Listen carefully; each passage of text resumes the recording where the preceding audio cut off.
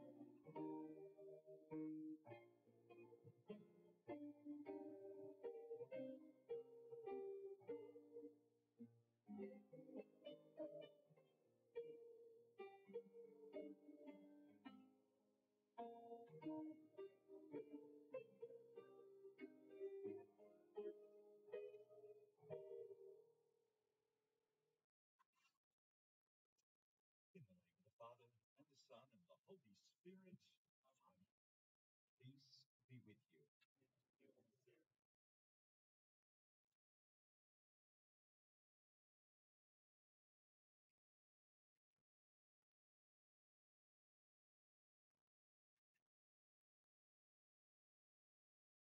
Archbishop O'Regan, we warmly welcome you to Blackfriars, together with Father Anthony Walsh, Prior Provincial of the Dominican Order in Australia and New Zealand, and members of the Dominican community.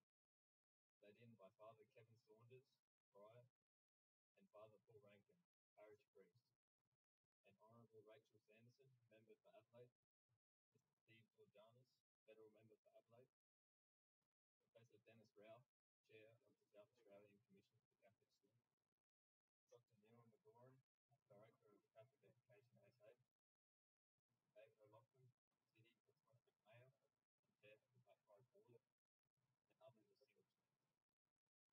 We benefit today as a community of faith by the completion of this facility. It will be a centre for our school and for the wider community. Today, as we give thanks and dedicate this building to the great Dominican St. Thomas Aquinas, we ask God's blessing on this facility, devoted to teaching, learning, and seeking the truth. We ask that those entrusted with our education may teach their students to join the discoveries of human wisdom and with the truth of the gospel, so that they will be able to keep the faith and live up to it in their lives. We pray that my fellow students will find in their peers, and especially in their teachers, the image of Christ, so that they in turn will be ready and able to enlighten others throughout life. We listen to God's word on this day, Sunday night.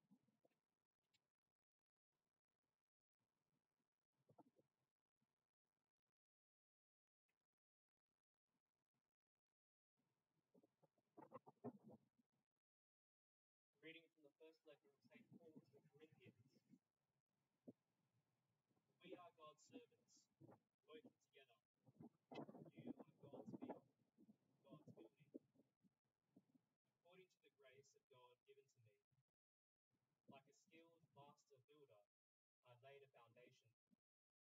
someone else is building on it. Each builder must choose with care how to build on it. For no one can lay any foundation other than the one that has been laid. That foundation is Jesus Christ. Now, if anyone builds on the foundation with gold, silver, precious stones, wood, hay, straw, the work of each builder becomes visible, for the day will disclose it, because it will be revealed with fire, and the fire will test the work each has done. Do you not know that you are God's temple, and that God's Spirit dwells in you? If anyone destroys God's temple, God will destroy that person. For God's temple is holy, and you are that temple. The word of the Lord.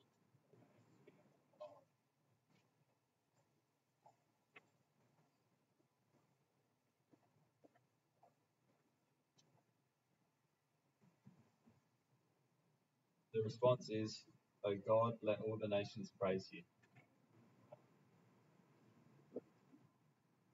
O God, be gracious and bless us, and let your face shed its light upon us. So will your ways be known upon earth, and all nations learn your saving. Let the nations be glad and exult. You rule the world with justice. With fairness you rule the peoples. You guide the nations of the earth. Let the peoples praise you, O God. Let all the peoples praise you. May God still give us his blessing till the ends of the earth revere him.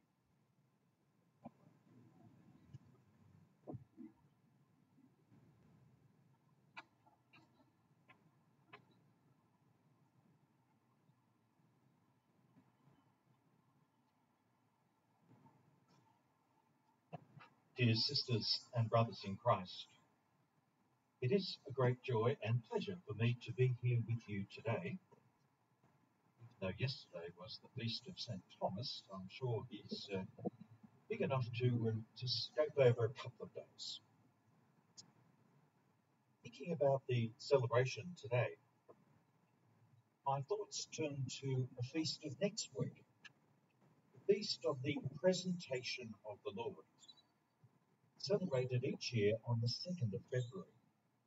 And it comes exactly 40 days after Christmas. And I was reminded of a story that goes like this. That just after midnight, on the 3rd of February, 1943, an act of extraordinary unselfishness by a group of people became something of a legend of martyrdom and of sacrifice. Army ship Dorchester was torpedoed by the Germans just south of Greenland that night. Its passengers and crew had 25 minutes to get off the boat. As 902 people went for the life jackets, it was quickly discovered there simply weren't enough. Of the 13 lifeboats, as you might have guessed, few functioned. In the ship's final minutes, Methodist Senior Chaplain George Lansing Fox, Rabbi Alexander Good, Dutch Reform Minister Clark Colling, Catholic priest John Washington were helping passengers leave the vessel. Then all of a sudden, 4 people appeared, all of them without life jackets. Chaplains quickly gave up their own vests and went down with the ship, perishing in the freezing waters. Survivors saw them locked arm in arm, praying and singing the naval hymn, Eternal Father, strong to save, just before the ship dove beneath the waves. It was a night as dramatic as the sinking of the Titanic, but without the blockbuster movie to record the drama. think about that story because we can immortalize them because of their bravery, of their sacrifice. But I also think about what went into their lives to form them that they could make such decisions. They presented themselves and offered themselves completely for the well-being of others. And the feast of the presentation of the Lord presents the baby child Jesus to God, his heavenly Father, in the temple of Jerusalem for the salvation of the world. It's a very interesting feast because the role of the Holy Spirit is always close to the inspiration in Luke. The old and pious and spirit-filled Simeon and Anna had been waiting in the temple, waiting for the revelation of God's salvation. They too had been formed to be people who would expect that, not just by happenstance, but by deep hope. Simeon, who was described as a righteous and devout person, obedient to God's will, lived in that expectation. His moment finally came, the now, and explains the whole of his life. It wasn't just in the moment, but it was in the now, and that made all the difference. When he takes the precious child in his arms, he learns, not necessarily through any reasoning, but through the gift of grace, that this child is actually the promised Messiah, the consolation of Israel and the light to the nations. Simeon recognizes Jesus as the Lord's anointed one. And in his wonderful prayer of blessing, he promises that Jesus is meant to be the glory of Israel and the light to the nations. Anna, despite her advanced age, found a new vigor and began to speak to everyone about this little child. It's a touching image. Two young parents, two elderly people, brought together by Jesus Christ. Here's the one that draws us into communion. Here's the one that allows us to do extraordinary sacrificial things such as our four famed chaplains. He is the inexhaustible font of that love which overcomes every occasion of self-absorption, solitude, and sadness. As we celebrate today this wonderful building, we also think of that which has motivated it and that which it is there for, ultimately to draw us into communion, to be people such as those that we heard about today, Anna and Simeon, about those four chaplains, about our own lives as well. And I'm sure you've been reflecting in these lead up until today about our own story in this place as well. Where there is love, there is joy. And the authentic love comes from God himself. He offers us his word this day, which illuminates our path and continues to offer us the bread of life, which sustains us on our journey.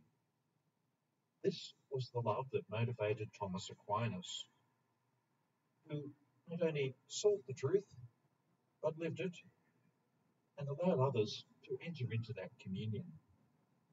May all those who pass through this place become those who delight, like Simeon and Anna, in the Lord Jesus being amongst them, that their long-awaited hope has been fulfilled, that they recognize that God is faithful. And in the service of God and neighbour, no matter how insignificant that might be in people's lives, may we become, as they did, instruments of the Holy Spirit. We might be used too to make Christ known to others. In God's great plan of salvation, God so often makes use of the ordinary. God used Simeon and Anna. God used Thomas Aquinas. God wishes to use us. Yet the Holy Spirit is the one who reveals the presence of the Lord to us when we are receptive and eager to receive him. Let us then, dear sisters and brothers, be open to the promptings of that Holy Spirit within us. What this place, what this building, what above all this community calls us to be and allows us to be, and to recognise the indwelling presence of God in us, Emmanuel, and in others. May we always respect that dignity and allow that transforming grace in our world to not only transform us, but especially the poor. May God continue to bless that spirit that has brought about this day, and may that spirit continue to transform us in the image of the living God.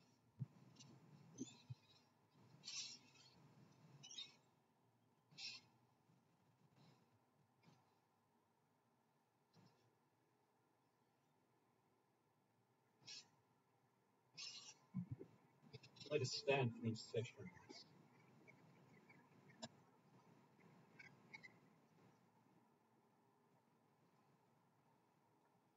Lord God, you are the font of all wisdom and the source of all truth.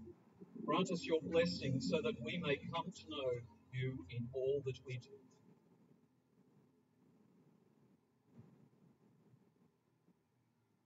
We ask for our Lord's blessing on Archbishop O'Regan, Father Anthony, and our Dominican community, and on all church leaders, that we may continue to guide us with wisdom and love. For this we pray. Let us pray for the students of Blackfriars.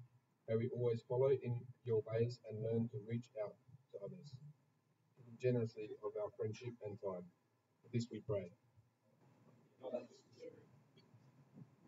We pray for our staff, that they may strive to be spirit-filled leaders, always working together and sharing what given to us.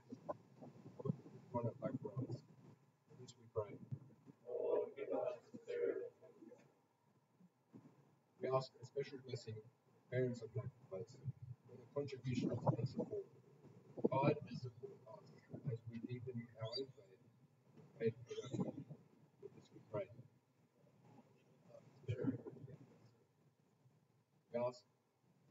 We pray for the community and friends of Blackfriars. May we work together with the parents and the staff of the school to make God's kingdom more visible in our world. For this we pray.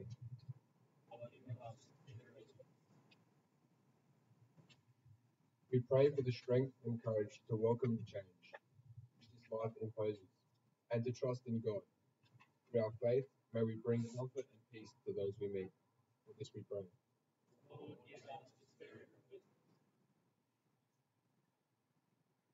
God of wisdom and love, you understand our every need even before we ask. Show us your goodness in answer to these prayers, so that the benefits of this new facility may be reflected in lives of goodness and truth. Now, together, we pray the prayer your Son taught us.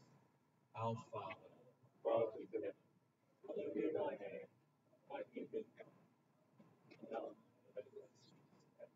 Give us this day our daily bread, forgive us our trespasses, as we forgive those who trespass against us.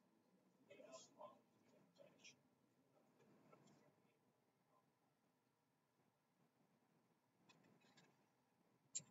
I'd like to be seated.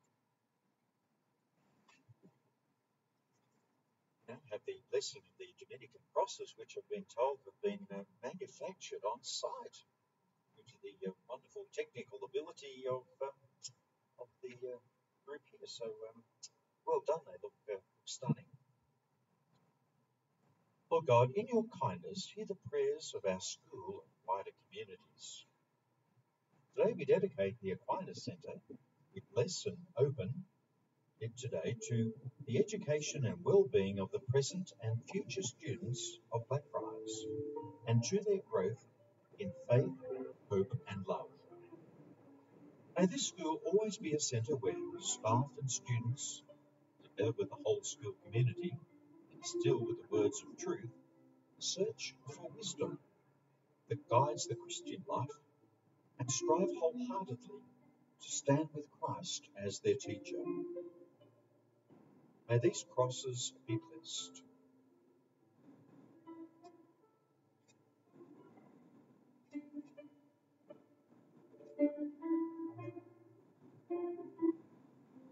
And may all those lives bring them to this school, find hope and purpose in these symbols of life, death and resurrection of your Son, Jesus Christ, who lives and reigns with you, one God, forever and ever. Amen.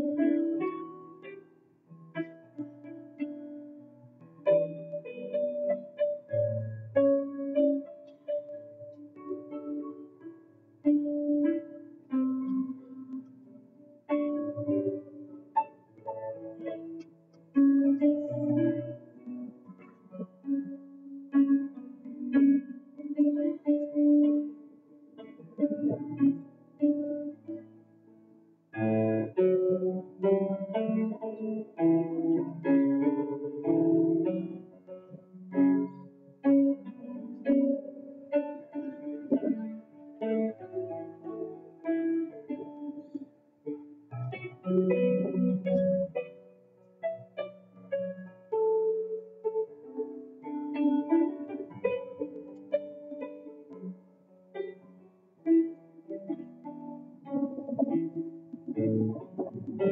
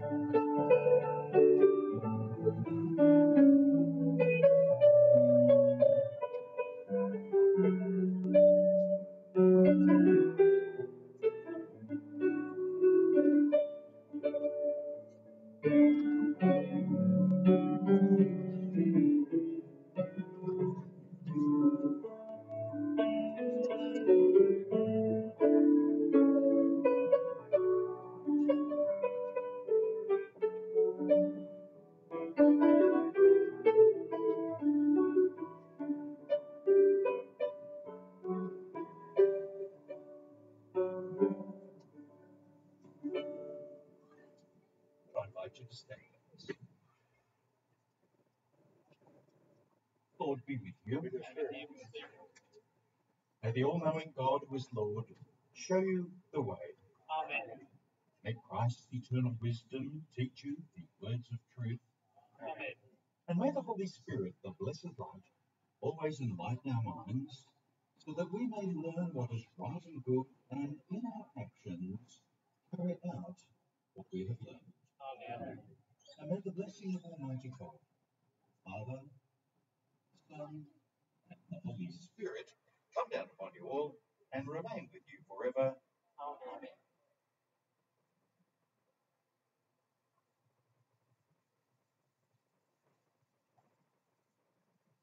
Please be seated. Thank you very much, Archbishop Patrick, for blessing our building this morning, our Aquinas Centre.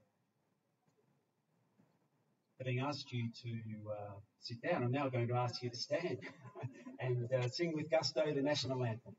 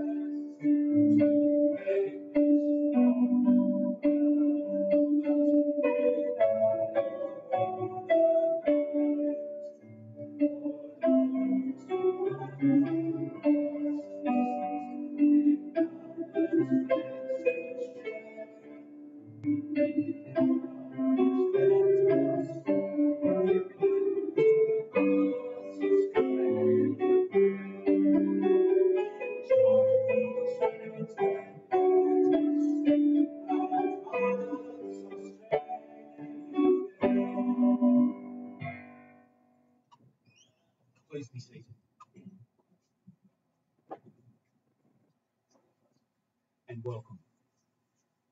Archbishop O'Regan, Archbishop of Adelaide, Father Anthony Walsh, members of the Dominican community, the Honourable Rachel Sanderson, member for Adelaide, the Honourable Steve Georgianis, federal member for Adelaide, Professor Dennis Ruff, Chair of the South Australian Commission for Catholic Schools, Dr. Neil McGorran, Director of Catholic Education, South Australia, David O'Loughlin, Chair of the Blackfriars Board, and other distinguished guests, including members of the School Board subcommittees, principals of our Dominican schools, and principals of diocesan schools in attendance, and companies who have contributed to the building of the Aquinas Centre. I give a warm welcome to our students and staff who are joining us this morning, and a warm welcome also to Father John Neal, longest-serving principal of Blackfriars, who is watching the blessing and opening on live stream from Sydney. Good morning, Father John. Today marks a special occasion in the life of our school. The Aquinas Centre is the first major standalone building at Blackfriars since the building of the John Neal Gymnasium in 1980. There have been numerous excellent extensions, renovations and additions to the building. The Great Chapel in 2003, Society Hall through the Building Education Revolution in 2008, the Early Learning Centre 2013, and recently renovations and upgrading of the John Neal Gymnasium 2018 and the Materials Design Technology Building in 2020. So the opening of a new standalone building is a cause of much celebration in our community and also much to reflect upon. What does the building of the Aquinas Centre say to each and every student at Blackfriars? Simply that you are important. You are important to yourself, to your family, to your school community, and to society now and in the future. The Aquinas Centre confirms that your learning is important. We want you to thrive as a learner, to be fully alive, to have every opportunity to grow as a person in prayer, study, community, and service, the four pillars of our Dominican school. The design of the building makes a statement that we want you to be a forward-thinking learner who strives to seek the truth, the veritas of knowledge, and apply the truth to your learning and to your life. A young man who cooperates and collaborates with his peers and with teachers. A person who engages in dialogue, problem solving, finding solutions to complex issues and problems, real-world problems. A young man who engages with technology for positive, ethical purposes and uses technology to research, discern, ponder, propose solutions, and effectively communicate with others. Most importantly, we want you to further develop to be a confident young man with a pathway to the future and a belief in yourself that you can make a positive difference in the world. As principal, I am confident in you and I trust in you that as students at Blackfriars, you want to be the best person you can be. You want to grow into the best adult you can be. You want to take responsibility for your learning, have a strong voice and ownership of your learning and how you best learn. The Aquinas Centre and all of our facilities are here to assist you on your journey as a learner and your quest for personal excellence and happiness. And what does the building of the Aquinas Centre say to our Blackfriars community? Once again, and quite simply, the opening of the Aquinas Centre demonstrates the commitment of Blackfriars to provide the highest quality education for boys in our quest to be the best school for boys in Australia. Today's opening is the completion of the first stage of the master plan and a statement of intention and commitment to transform the school facilities over the next 20 years. The symbolism in and around the Aquinas Centre also commits our school community to see Jesus at the centre of life. This is shown by the triptych at the foot of the staircase when you enter the building. The Indigenous artwork by local Kaurna artist Alan Sumner reminds us that we are on Kaurna land and we are committed to be a voice for reconciliation with our First Nations people. The words veritas, the search for truth, prominent as you walk on the pathway to the building, is a reminder of our quest to search for the truth in all things, leading to a deeper understanding of God and our universe. Today is a special day in our community. I would like to thank everyone who has contributed to the design and building of the Aquinas Centre. This has been a collaborative effort of many people, and from the beginning, a most enjoyable project. The result being a quality educational facility that has delivered on an educational vision of how young people best learn in the 21st century. Importantly, the project was on budget and completed 5 weeks ahead of schedule. Our deepest appreciation to consulting architects, Swanbury Penglaze, and your team for master planning and for the design and supervision of the building of the Aquinas Centre. Lucid Consulting and CPR for engineering services, Ryder Levitt Bucknell for cost consulting, Partech Construction and Interiors, and your team, our builders, for a fabulous building and for the landscaping works. And I'm sure you'd be justifiably proud of your work. Lead all future thinking for provision of cutting-edge technology solutions and equipment, green-edge furniture and woods furniture. I hope you have enjoyed working on this project as much as we have enjoyed our partnership with you. I thank the Chair of the Board, Mr. David O'Loughlin, the Building Subcommittee of the Board, the Finance Committee, and the Board for your astute guidance and stewardship of the project from its inception. I particularly thank our Business Manager, Mr. Jared Lay, for your professional contribution in managing the plethora of nuts and bolts and minutiae of such a detailed project. Thanks also to our Director of Development, Mr. Patrick Kelly, for organising the liturgy and opening ceremony today. And thanks to our senior leaders, Lewis and Mitchell, for your participation this morning. I thank Father Anthony Walsh and the Order of Preachers for approving the business plan for the building of the Aquinas Centre and for your ongoing support for Blackfriars. Finally, I thank Archbishop Patrick O'Regan for blessing and opening the Aquinas Centre and all guests for being here this morning and sharing in this wonderful occasion. I now ask Father Anthony Walsh, Prior Provincial of the Order of Preachers, to address our gathering.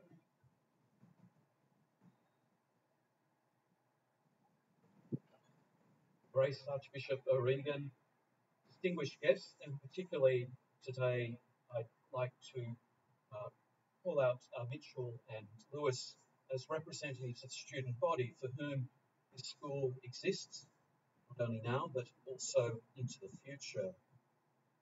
Today we officially open and have blessed this new centre of learning at Blackfriars dedicated to St Thomas Aquinas. And we might ask ourselves, with such a modern centre with its avant-garde architecture from the ends and ideas of Swanbury Penglaze, built, as we saw inside, with the high quality by the builders, Partech and their subcontractors, why place this modern centre of learning under the patronage of St Thomas Aquinas, a man of the 13th century? It seems perplexing and odd. Yet St Thomas is the patron of schools and universities, of teachers and students for the whole church, and that is no accident. Not only is St Thomas one of the great minds of the Western world, in his own life helped to usher in a new way of understanding how we both learn and teach, something which has roots in the more ancient philosopher, Greek philosopher Aristotle. But to understand this, we need to think of the one who is to learn, the student, not as an empty vessel to be filled up. For if we have this view, then we quickly view students as simply having a lesser dignity, a lesser role. They're empty vessels to be filled. For St. Thomas, the learner, the student, can only learn in a way that is in accord with their own way of learning, their own way of understanding. And immediately I think we can see how in this way the dignity of the student is not lessened nor questioned. The student is the centre of the learning, and the way that matters are presented must take in account every and each student in their uniqueness, created as they are in the image of God. St. Thomas knew this very well himself personally, having taught many students face to face himself in the great medieval universities of Paris, Cologne, Bologna, and Rome. His writings reflect this in the question and answer format that he presents philosophical and theological problems with generally three objections to his own solution, which he subsequently reads. It is my hope and prayer that at Blackfriars every student is recognised for their innate dignity, that each student's learning recognises that. Naturally enough, learning is about stretching ourselves. So this is not an excuse to slack off, to lie on the beautiful lawns here, for that would be to deny your own dignity. Finally, to the teachers of Blackfriars, who are the very catalyst for every student to come to understand the subjects they study, what is placed before them. St. Thomas is also your great patron, recognising the very challenge that it lies in presenting material in such a way that every student can come to learn and understand and seek the truth. May God abundantly bless the students and staff of Blackfriars with the gift of the wisdom that the Holy Spirit gives in Christ Jesus for learning and teaching. May Mary, our Mother, seat of wisdom, pray for you in this endeavour. May St. Thomas intercede for you in the great opportunity, the great benefit you have here of searching for the truth at Blackfriars.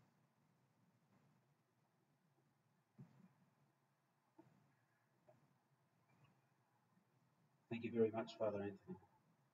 Now I invite Archbishop Patrick O'Regan to address our gathering and formally open the Aquinas Centre by drawing the curtain on the plaque, although this has happened several times already with the wind today, but we will have that formal moment, I'm hopeful, where that can occur. So, Archbishop.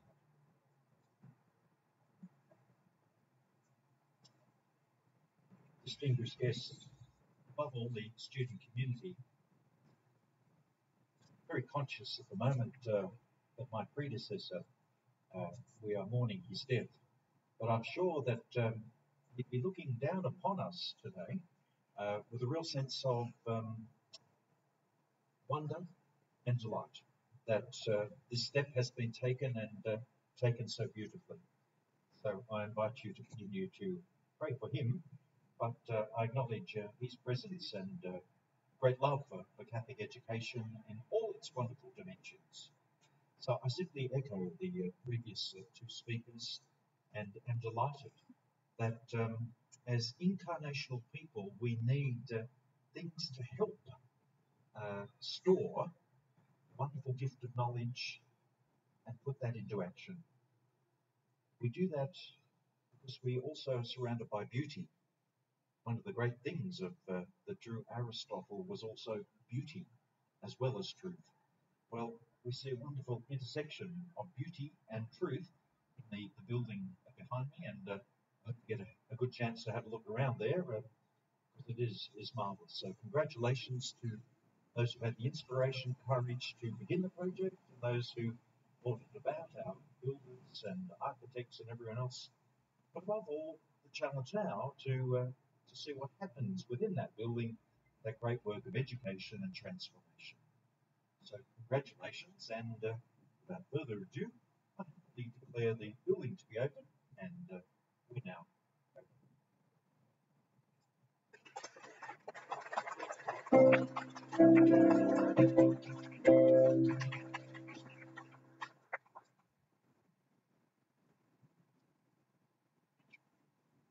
Thank you very much. Now I've asked Lewis and Mitchell to come forward. We have some gifts for our special guests this morning, for some of our special guests, and I'm sure we'll go straight to the ballroom. As Rachel Tate said the other night, and she received the Australian of the Year award. So I'm sure Dr. Neil, this will go straight to your office or an office in the sector. First of all, we have the portrait of Thomas Aquinas here, which is the portrait that is actually in the building as a reminder of the naming of the centre. So our gift to Father Kevin and the Priory. So Father Kevin or a member of the Priory could come forward. Father William, thank you, and receive the portrait of Thomas Aquinas on this momentous occasion. Thank you very much. To the order itself, to the Dominican order, Father Anthony, if you could receive a gift from yours there. Mitchell has that one. Okay.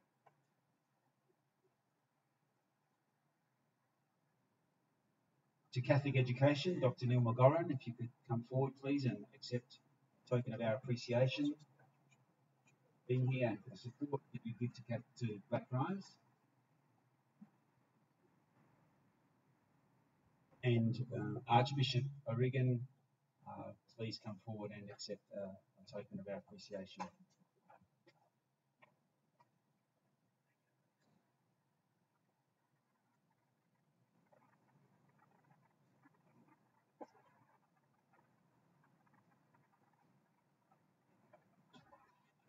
That brings to an end the formal proceedings this morning. Thank you very much all for being in attendance. The formal opening proceedings, but now everyone is invited to come across to the Aquinas Centre. Students are in there learning, I believe. I'm sure they are, but don't hesitate, please, to engage with our students. Boys are always up for a conversation, and I'm sure they'll be delighted for you to move around the centre freely. There's morning tea upstairs, but you're more than welcome to engage with the students and to have a good look at the facility and enjoy the facility. And I'm obviously free at whatever time you need to leave to do so. So thank you very much for being here, and come across to the centre. Thank you.